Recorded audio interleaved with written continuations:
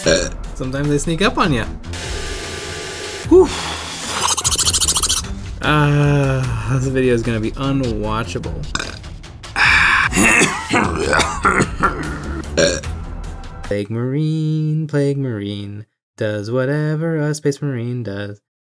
Recently, I painted the best model I've ever painted, and I think I can show you how I did it. Turns out the best way to improve your painting is to get sloppy with it. And stick around all the way till the end to see a montage of models courtesy of EOB Completes.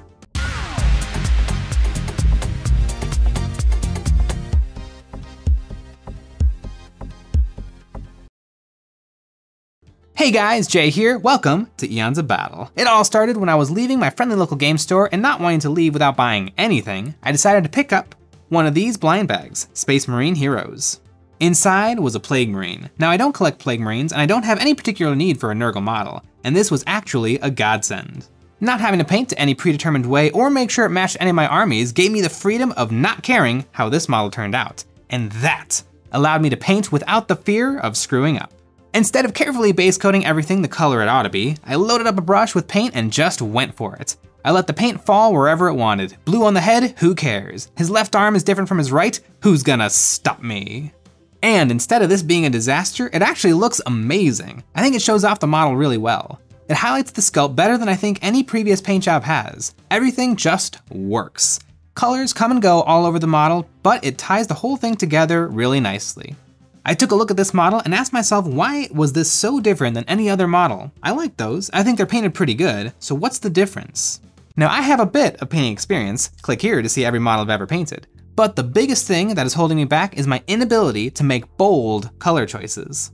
Now what does it mean to make bold color choices? Well, it doesn't mean using hot pink with neon green, or wearing white after Labor Day. It's not about choosing all the right colors, it's about how you use colors. These guys are both green, but the Plague guy looks so much more interesting because I use so many different colors to tell the story of a green Space Marine. And it hit me that real painters do this as a rule. Take this portrait. This is perfect because it almost looks like Rembrandt has a touch of the Plague. That is his face. It's unmistakably a face, but what makes it so interesting? If I click around with my color picker, I can see it took so many different colors to make it. Greens, reds, oranges, yellows, blues, browns. They all work together to make the painting interesting. But enough of Rembrandt. Let's bring this back to actual fine art. Miniatures, of course. Typically, the way we paint miniatures is the same way we learn to paint miniatures. You take your model, you break it down into things that need colors, and then you pick colors for each thing. It's the logic of every place a color and every color in its place. It just makes sense, but it's a little bit of a simplistic way of doing things. It's like a children's drawing. Fire truck, red. House, yellow. Bird, purple. Weapons, silver. Armor, blue. Cape, red. It's very much the Games Workshop way of painting, and it's an excellent way to do things, but there is so much more, so much more. I have such sights to show you. I'm gonna be painting up this Plague Marine in the same manner I painted the previous ones to show how I went about really harnessing the power of color and value, and how I broke out of my painting norms. I wanna force myself to introduce some slop into my paint job, and what better way to do this than to introduce some slop to my body. Now, when I first painted this original Plague Marine, I was just hanging out with friends and drinking. So I figure I have to keep the ritual going. I suppose the responsible thing to do will be to drink after the priming, after the base coating, and throughout the highlighting, because that'll be the biggest part of the paint job. All right, it is time to paint this Nurgle Space Marine. And before I get to enjoy my first beverage, I have to prepare this model for painting. And now it is time to prime. And now it's time for a good old-fashioned Zenithal prime. I'm using my Liquitex Titanium White. I have used some other inks in the past and I find them a little bit grainy. The Liquitex gives me the best blends when I go from my whitest whites to my darkest darks. And it runs through the airbrush pretty good. Boom, and there he is. Looking, oh, gotta do the backpack. But he is looking mighty disgusting, which is just what you want in a Plague Marine. Oh, well, his backpack's gonna be a little bit lighter than some other parts. Now, usually what I would do here is I would do this the day before, but ain't nobody got time for that. So I'm gonna give it just a little dusting of some varnish, just to keep all of my Zenithal right where I put it.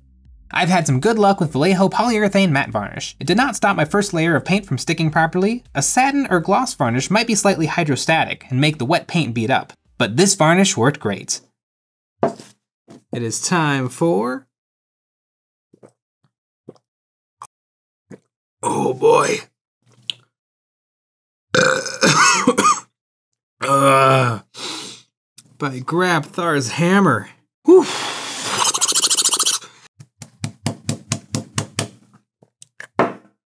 All right. I think it's time to prepare my palette. One thing I like to do when I want to give myself a painting challenge is I prepare my palette ahead of time and I only give myself so many colors. And then I have to get the model done with those colors. I found in the past that when I allow myself to just take colors as I need them, I sometimes use too many and the model ends up looking busy with too many colors vying for your attention. I find putting myself together a palette at the beginning really helpful.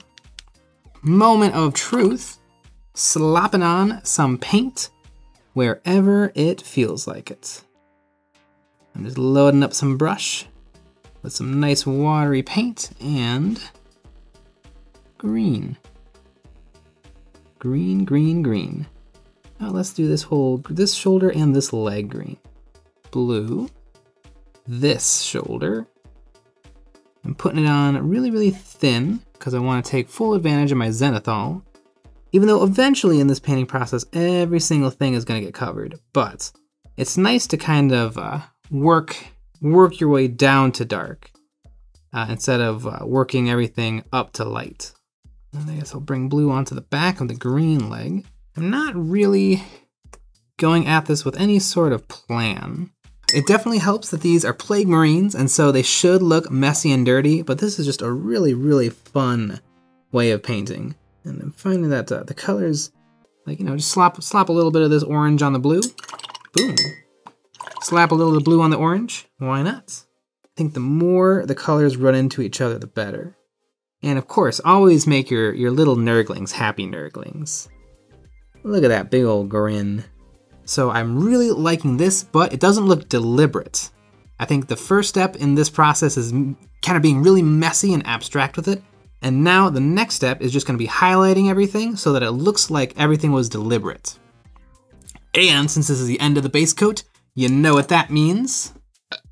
There we go. It's clearing the pipes.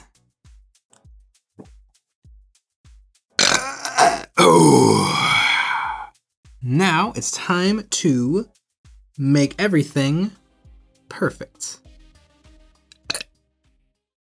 But before we get high on highlighting, I want to take a moment to talk about the EOB Patreon. If you enjoy our videos, the best way to support us is by becoming a member of our Patreon. Over there you'll get access to some behind the scenes, voting on what models I paint live here on YouTube, extra live streams every week, and more. Now let's paint this Plague Marine up. I'm really going to demonstrate how to fix the abstract base coat on this shoulder pad. I can see that there is plenty of green and yellow, so now I focus on the different parts of the shoulder pad like I normally would, but use the original colors as a guide. I darken the green around the edges and used it to shadow some of the cracks and damage. I used some of my orange and brown to add some definition to the cracks and crevices. I'm still using all the same colors I used for base coating, but where the base coating was being random, here I'm being very deliberate with my highlights. The area that got a yellow base coat I'll be using to create a nice stripe of light, as if the yellow is the reflection on the green shoulder pad. Wanting to add some darker values, I came in with my blue, as it is my darkest color so far. I kept it really watery and glazed it over any part that is in shadow. To add my light values, I came in with some white and mixed it into the yellow to brighten it up. Mixing in black and white is a nice way to brighten and darken colors without needing to grab a whole new paint. Next, I added some very watered down black paint to some of the details, using it like a wash. This will make those rivets really stand out. And finally, what will really tie it all together is some edge highlighting of pure white. I only used white to edge highlight, and because it's going on top of all of my colors, it helped make them feel cohesive. Really, the shoulder pad is one solid color in real life, but using lots of different colors will add value and make it look more realistic. All right, so this shoulder is just about done. I could always come back and do some last minute touch-ups, but it is basically finished. And so now, instead of having a solid green shoulder pad with maybe a little bit of highlighting on the top, it has a shoulder pad that transitions from blue to green, to yellow, to green, back to blue with a bright orange horn. A little bit of work, kind of a lot of work, but hopefully the entire model will look just as good as that shoulder pad. Or not just as good, just as interesting. as that shoulder pad. This is a completely new way of painting for me, and it's helping me grow as a painter tremendously. It's basically an exercise in learning how to highlight properly. I'm doing the same operations I might do on a boot or ammo pack, finding a base, highlighting, and then finishing with a couple edge highlights here and there, but these Plague Marines are made out of small details. I'm having the time of my life, and I do. Really, it's all about value, not so much color. I mean, color is important, but when I'm doing kind of weird abstract stuff like this, the value is much more important. The difference between the lightest lights and the darkest darks are what's going to give the model that interesting look. Because, I mean, these guys they're green, but they're not quite green. They're not 100% green. There are many different shades of green, and blue and yellow and red. But after I go in with a color, I go in with a little bit of black paint and a little bit of white paint, and the black tones it down and the white paint brings it up. As you can see on this leg, I've got some kind of stripes going. I've mapped out where I'm gonna have my contrast. This leg is gonna fade from blue to yellow. I haven't quite decided what this leg is gonna do, but I have a feeling it's gonna go from orangey red up to yellow. On this backpack, just my blending has done a pretty good job of giving me some darkness with the blue and some lightness with the yellow. So I'm gonna go in with my white paint. I'm gonna rub off most of it, and then I'm gonna begin edge highlighting. The top of these backpack little cords, the edge of this spout, the physical edges of the backpack, and this edge highlighting is just going to bring up all of the colors. Yeah. All right. Back to painting. On the back of the legs, there are some really nice overlapping panels that gave me the opportunity to add some fun, colorful contrast. On the brown leg, I painted on stripes of yellow and went back in with my brown, which now looks orange glazed over the yellow. My paint is so wet that it's giving me a longer work time, so I can slap it on, clean off my brush, and then come back in and blend my colors while they're all still wet. My messy base coat was a guide, but now it's up to me to make the map make any sense at all. On the brown leg, I decided to mirror the other leg, but instead of green to yellow, this leg is gonna go from yellow to brown, with a good glazing of green to make it all look nice and sticky.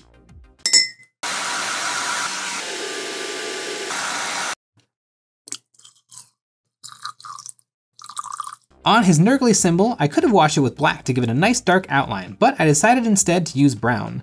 This will bring that color onto the shoulder, and the orange stands out really strong on top of the blue. Once the shoulder pad was nearing completion, I broke out the white paint again and gave everything a nice edge highlight. Even though so much of the model is dark, a nice pop of white makes him look really nice and slimy. And I gave his plague symbol a nice white highlight too. No decals needed for these plague boys.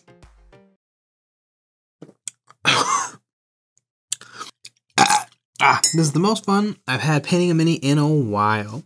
Plague Marine, does whatever a Space Marine does. Can he swing from a web? No, he can't, 'cause he's big and fat. Look out, here comes a Plague Marine. This paint job is coming along swimmingly. Even though I'm not swimming, I'm on dry land, and I am now to the point where I'm gonna paint the face. I'm gonna paint my balls, I'm gonna paint my chains, I'm gonna get through it. And then I'm gonna get to the really fun stuff like the face and all the little nurglings. This video is gonna be unwatchable.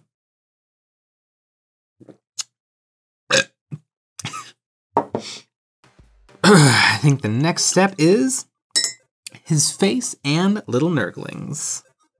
So let's break out the pink paint and get those guys painted. For all the nice supple plague flesh, I went with pink. And I saved pink for only these areas to help them stand out amongst the mottled green and blue of the armor. I highlighted the skin with progressively lighter and lighter coats of pink until I was highlighting shapes with pure white. To bring back a little color, I used my orange-brown, watered down and smeared over the face. The paint is thin enough that I can push it and pull it with a damp brush, and make sure that it's only in the areas that I want. Although this is a demon plague face, I painted it like I would any other. Base coat, wash, and then highlighting the face, leaving in some of the darker areas for contrast. The places to hit are the nose, cheeks, and brow. Sometimes they sneak up on you.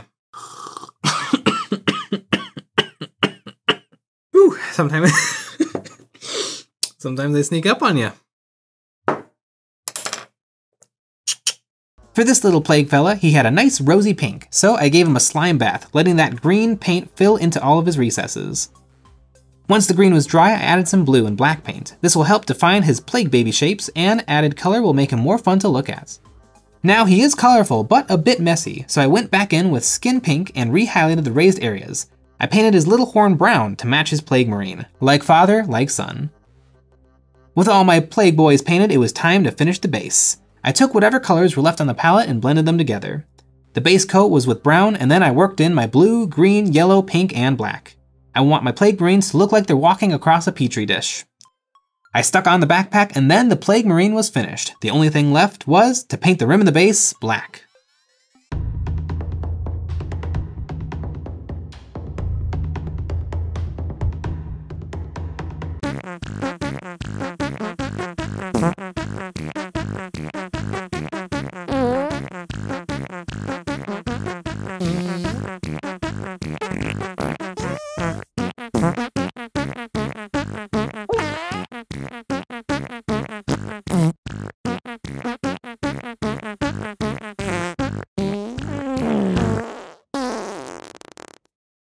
I had an absolute blast pinning up this death guard. It's very rare for an experiment to go this well, but I feel like this little trio of models has helped me up my painting game tremendously.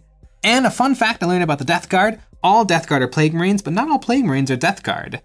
Plague marines are marines who have given themselves over to the god Nurgle, but death guard are those plague marines who have sworn their allegiance to the Primarch Mortarion. The more you know. But I love my little plague marines, and I can't wait to get that fourth one painted up and get them in a game of kill team. Well guys, I hope you enjoyed the video, and I hope I did an okay job of explaining the artsy behind the fartsy. Why don't you guys comment below some of your biggest painting eureka moments, and without further ado, it's time for EOB Complete. We put out a challenge to our community to send us before and after photos of their recently finished models to be immortalized in our videos. If you want to join in the fun, you can submit a before and after photo of your painted mini to our Discord server, which you can find in the description below, or you can post it to Instagram with the hashtag EOBComplete. Without further ado, let's look at and get inspired by what the folks have finished this week. An Orc Truck by MickGZ65, some Grimdark Soldiers by Orange, a Legion Sicaran Arcus by Joe Dracos, some Happy Little Gabos by Shadow Nomad, a Custom Plague Marine by Brugatalota, Abaddon the Despoiler by Moist Dangerous, a Gloomhaven Adventurer by Decimation, some Objective Markers by Just Make Stuff, a Necron Cryptek by Vega Wusky, an Assault Intercessor by Jubles, a Necron Satan Void Dragon by Zeechs, a Wizard by The Bee, a Swarmlord by Mesmine, a Sister Superior by Stoic Taurus, a Wendigo by Lo Gato 2038, a Plague Marine by Sicarius, an Iron Strider by Grayscale, and some Primaris Inceptors by Huntron. Congratulations to everyone for a job well done. It's no small feat to get paint on minis, and you all should feel really proud. Nothing gets the hobby juices flowing like finishing a project, and we all thank you for sharing your work, motivating us and the hobby community to paint our plastic. Thanks for sharing.